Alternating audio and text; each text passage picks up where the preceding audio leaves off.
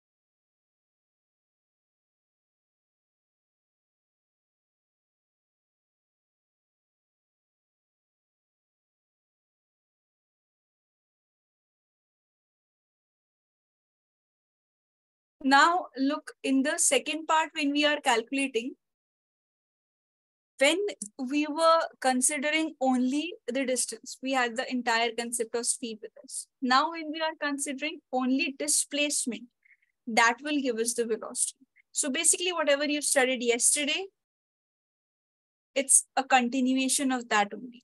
So the rate of change of distance, this gave us the speed, and the rate of change of displacement would give us the velocity. So you have the definition again. So how will you relate it? How will you relate this in terms of scalars and the vectors which we have discussed?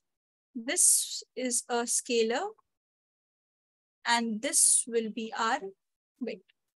Now, when you are having the rate of change of displacement, P is equal to S by T, the formula will remain the same in both the cases which you studied yesterday and the cases which we're studying right now.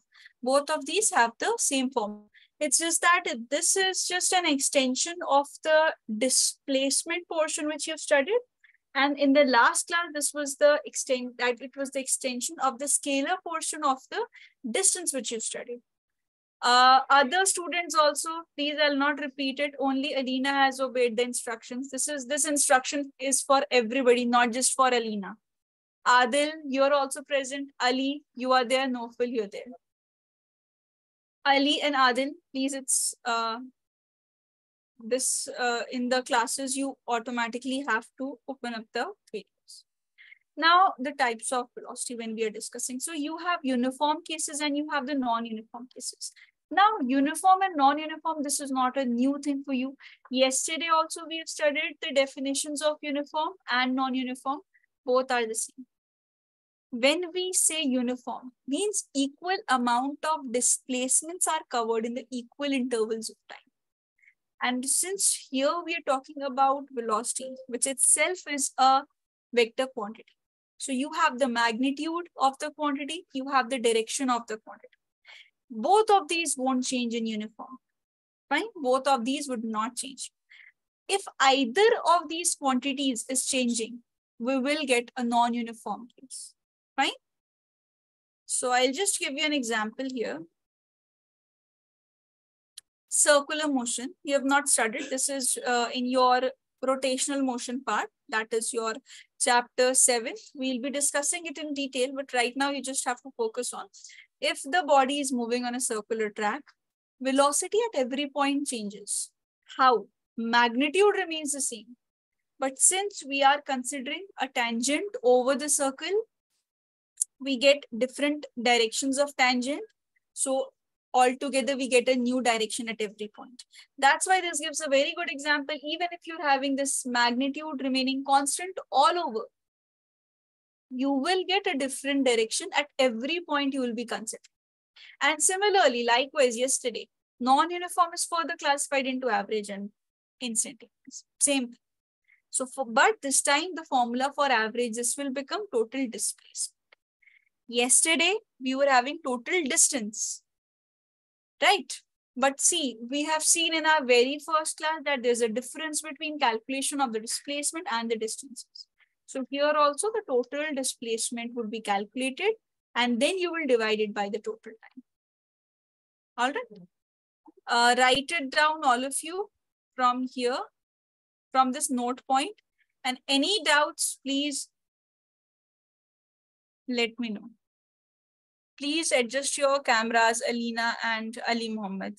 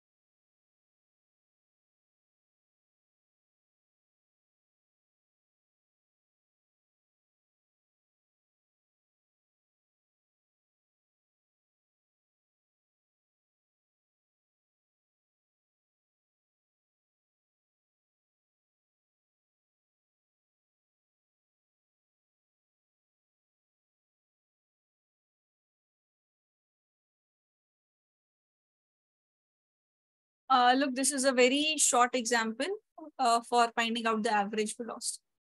So you have the total displacement. Now, how will you calculate the total displacement? You will just check the first point, which is your initial point. So if your initial point, let's say the initial point is A, the person is moving and going to point D. No, actually the first person, he is going to point D, then he is going to point B, and then he is going to point C, and coming back to point. So let's say this is our final position. Fine. This much is, let's say, this is 5 centimeters. Yes. Just wait, Alina. Wait.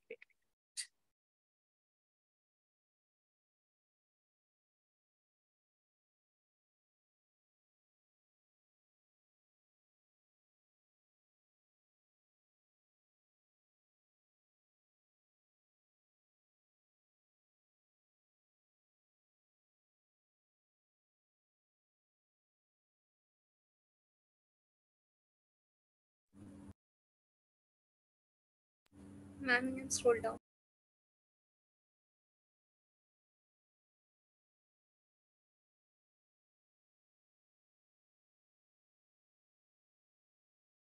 So wait, class. Do not write down right now. Listen. So the person, let's say, let's remove D. Let's make this as the final point. Let's say D is the final point. Now, when we have to calculate the average velocity here, this would be the total displacement. Now, when you are calculating the displacement, you are joining the initial and the final position. Right? This is the initial and this is the final point. So this initial and this is the final. Now look, if this is 5, this is 3, this becomes 2, and this is already 10 meters. Right? So we have our final distance as 10 meters. We'll not be adding this 10, we'll not be adding this 5, we'll not be adding this 3, we'll be just writing this as 10 meters. This is our displacement. So when you are asked to calculate the average velocity, we'll be having 10 divided by the total time. Total time is just 2 seconds. So this becomes 5 meters per second. Similar question, similar pattern is just that you have the displacement in terms of distance. Write it quickly. One more question I'll show you.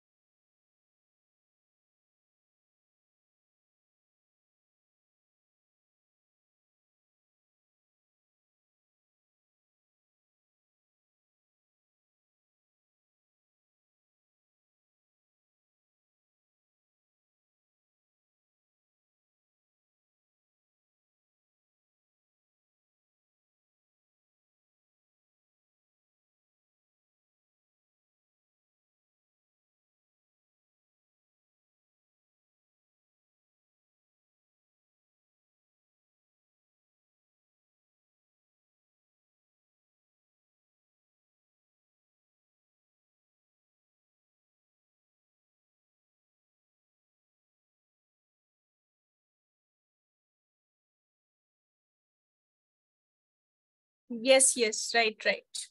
So what's the answer? Okay. And second?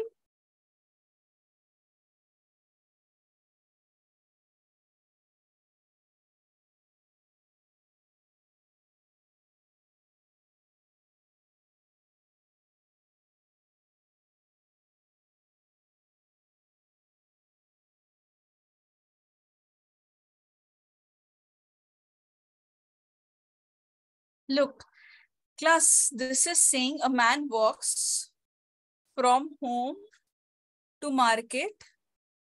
Fine. Home to market.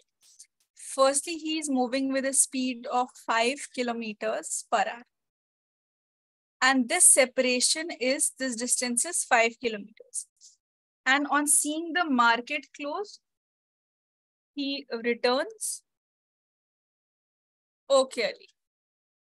On seeing the market close, he returns and sees that this velocity is 7 point. He increases his velocity and makes it to 7.5 kilometers. Now, class, one thing, from 0 to 30 minutes, 0 to 40 minutes, there's a third part also, 0 to 50 minutes, and so on. How do you have to calculate this?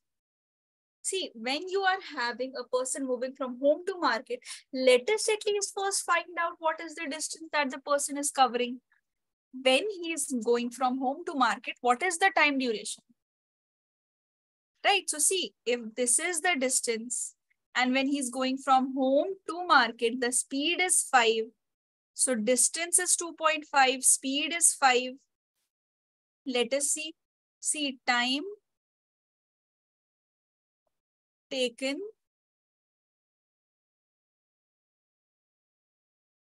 from home to market. This is 2.5 by 5, which is equal to half an hour. Or we can write it as 30 minutes. So it is very clear that this is 0 to 30 minutes here. The person has started moving from 0 and has stopped at 30 minutes when he reached the market. So this is our initial point. This is our final point. Initial and final point. Now look, class.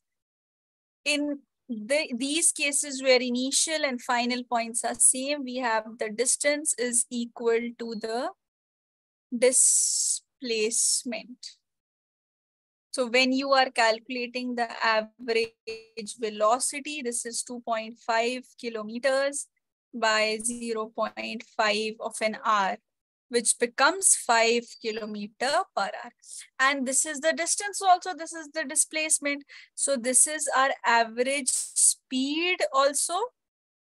And this only is the answer of average velocity, because here your distance and displacement both are same class.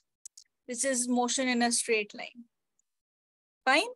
Now, secondly, 0 to 40 minutes. This is a little trickier, which you have to understand carefully. Listen carefully, class. We do not know at 40 minutes what is happening. We just know that 0 to 30 minutes is this when the person is moving with 5 kilometers per hour. Now, class, let us see when the person is moving back from market to home with a speed of 7.5 kilometers per hour. Then what is the time? Right? Market to home, because now the speed is different. So it won't be 30 minutes exactly when he's going from market to home. So what would be the time? Distance is still the same, 2.5 kilometers. Right? And what is the speed? 7.5 kilometers.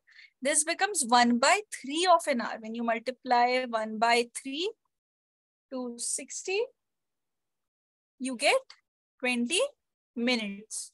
So it means from home to market, it took him 30 minutes. And then from market to home back, it took him just 20 minutes. Now look, class, let us elaborate these 20 minutes. This was home. This is the market. If total distance is 2.5 kilometers, this will be 1.25 kilometers, half of it, right, at the midpoint. And from the midpoint to the home, this will also be 1.25 kilometer, right? This is the midpoint. Do you agree till here, all of you? Yes? Others also? Till here it's clear or not? Alina, is it clear? Aline, are you understanding? Yes, ma'am. Okay. Okay. Now look, we have the total duration for this time as 20 minutes. So class, if you divide this 10 minutes here and 10 minutes here, that justifies this 20 minutes, right? These 20 minutes are being justified now. Now look class, 0 to 30 minutes here means half an hour here, 30 minutes here. And when he is returning back at the midpoint here, at this midpoint, this is the 10 minutes. So 30 minutes here plus 10 minutes. It's the 40 minutes. So from 0 to 40 minutes means from home to market first, then market to midpoint. Because at 0 to 50 minutes, that is this, the person is back at home. But here we require this 40 because it was mentioned in the question. Right, so now you have to calculate the average speed. Now average speed and average distances will now be different. See, when you are calculating the average speed, you are calculating the distance. What will be the distance? Distance will be initially 2.5 kilometer that the person is taking from home to market, plus this additional 1.25 kilometers, right? And the time would be 40 minutes. 40 minutes is 2 by 3 of an hour. So this becomes 3.75 by 2 by 3, which is equal to 5.12. Please check the calculations again while writing. These can have error. And when you are calculating the average velocity, look class, here when you are calculating the average velocity, you will just take the displacement. Initial position was home, final position is this midpoint. So just this is the displacement. So here this is just 1.25 divided by 2 by 3. This becomes 1.25 into 3 by 2. So this becomes 1.87 kilometer per hour. Here the answers are different because distances are not equal to the displacements. Write down this question, class.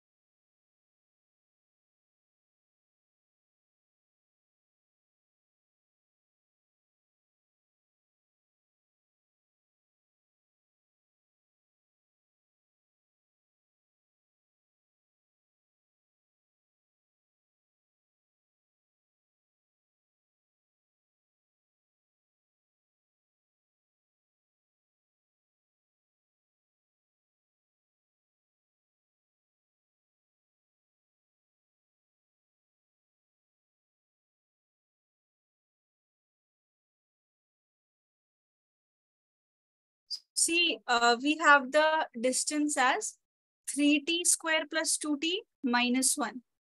So when we have to calculate the instantaneous velocity, similarly, we'll be differentiating it. See, 3 into 2t to the power 2 minus 1 plus 2 t to the power 1 minus 1 minus 0. This is not just wait class.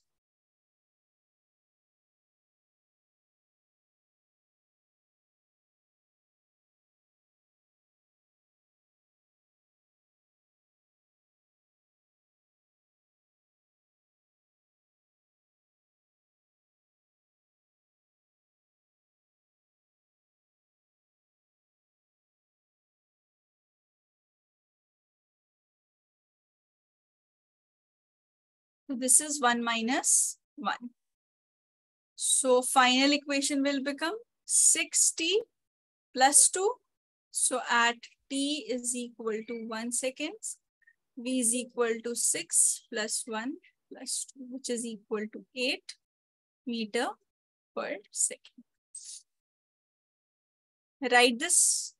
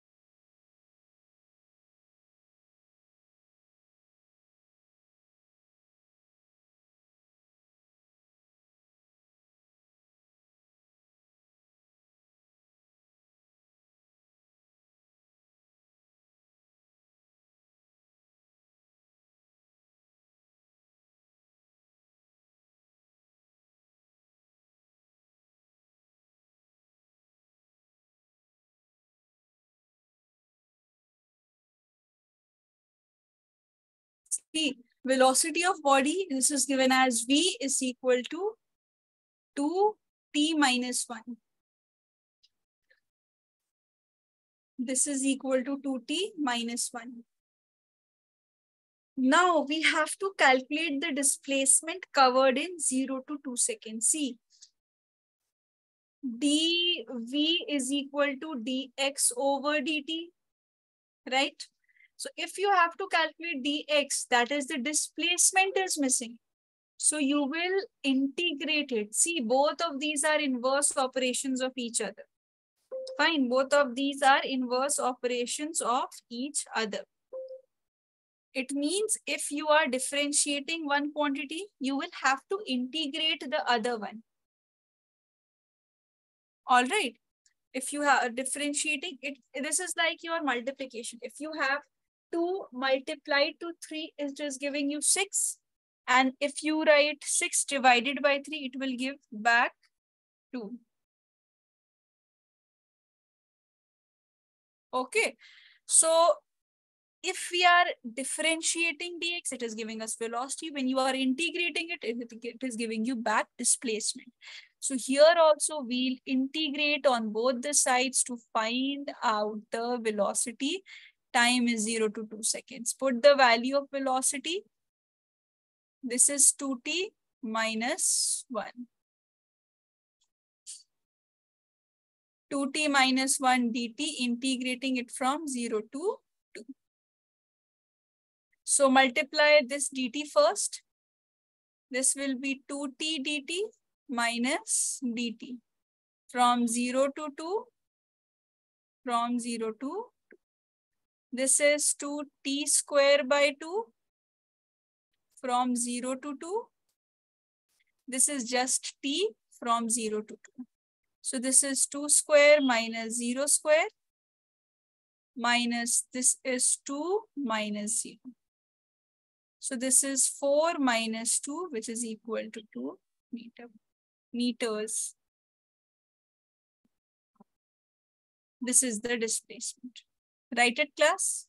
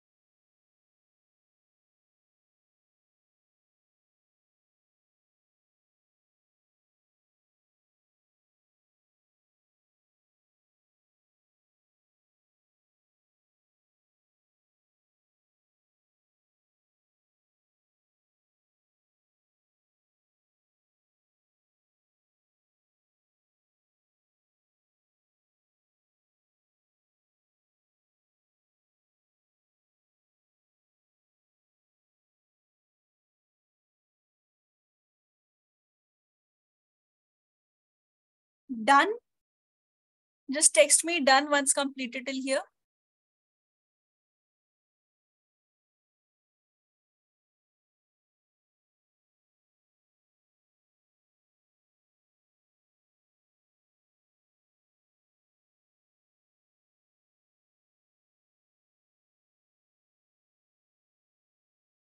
Ali, completed? Yes, ma'am.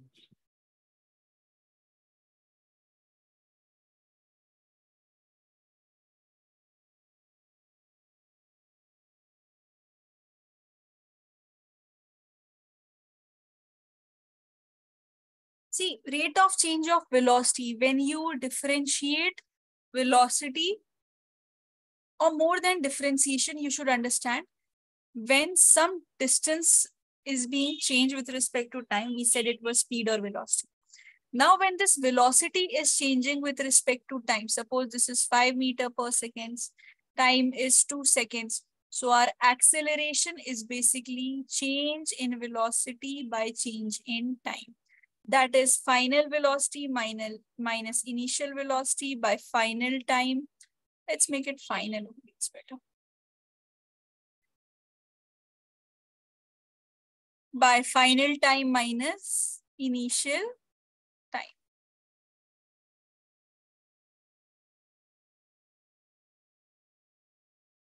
So acceleration is basically rate of change of velocity. You can use this formula. You can use simply velocity divided by time. This is acceleration. Now, when to use this, this I'll tell you. Again, you have the two types of acceleration, uniform and non-uniform.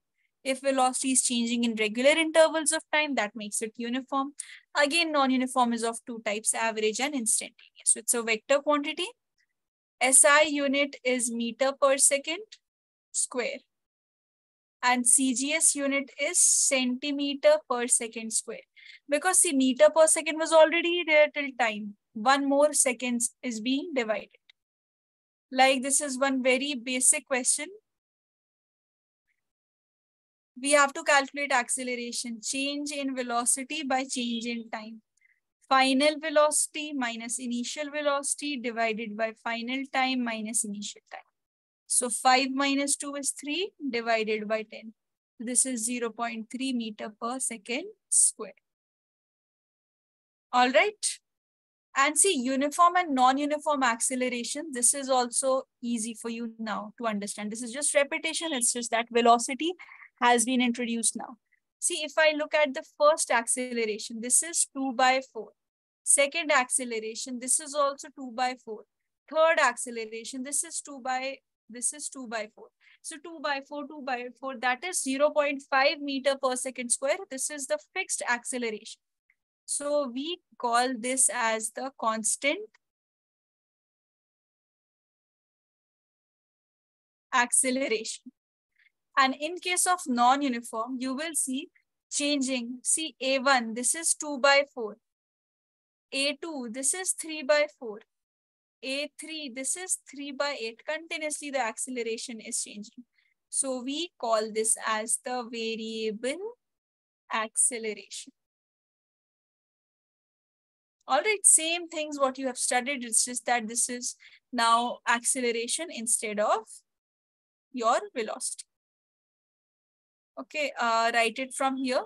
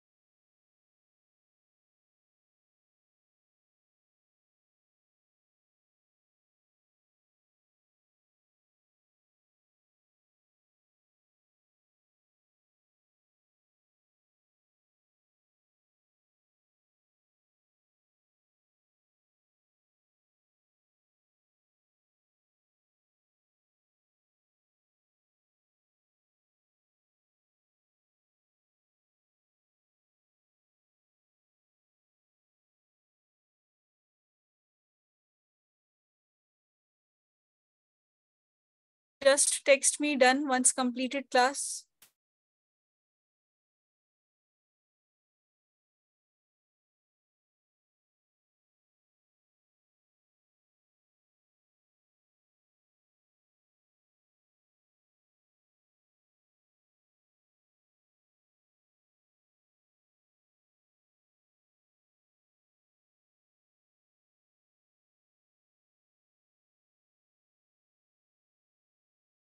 All right, you can leave if you've completed.